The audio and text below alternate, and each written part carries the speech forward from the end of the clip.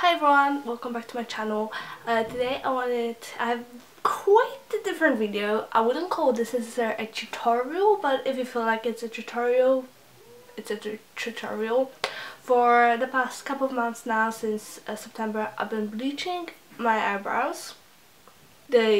They look like nothing because I look like I have no eyebrows, which is the whole point of it. There's this whole trend coming to 2017 and started at the end of 2016, and it's the bleached eyebrow trend. For ages, for the past 5 years or so, I wanted to bleach my eyebrows. I'm not only doing this because it's a trend, I'm doing this because I finally found bleach that works for me. I know it works, and I did loads of research.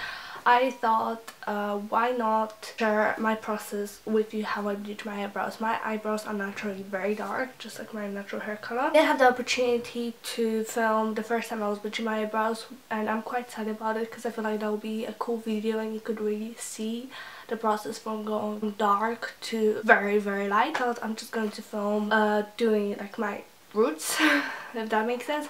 And I'm using the brand called Jolene. You can buy it at Superdrug and Boots, and it's literally like £4, so it's really affordable.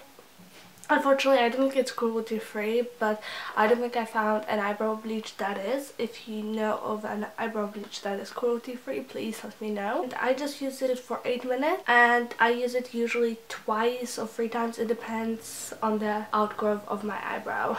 Also, I just wanted to tell you, just before you actually bleach your eyebrows, that's really important right now, make sure to do an allergy test on bleach. Just at the inner part of your arm.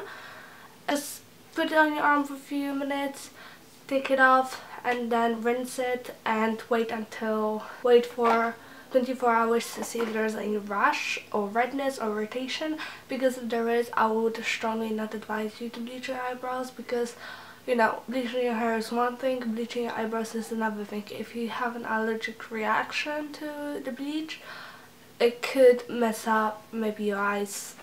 It could get very bad, so please make sure you do the allergy test. I also wanted to point out, when I first bleached my eyebrows, on this part of my eyes there was a little bit of irritation, but I have quite a sensitive skin, so also make sure your skin can handle a bleach, because like I said, you know, many times every skin, every hair tone, everything, you know, we're all individual, everything is different. So just, you know, whatever may work for me may not work for you, but for someone who has very dark eyebrows, this product is amazing. I hope this video is informative and it makes your life a little bit easier, I hope. Also, don't forget to leave me suggestions if these kind of videos is something you're interested in, because if there is, I would love to do that more. And don't forget to like, subscribe, do all that fun stuff, and I'll see you in my next video.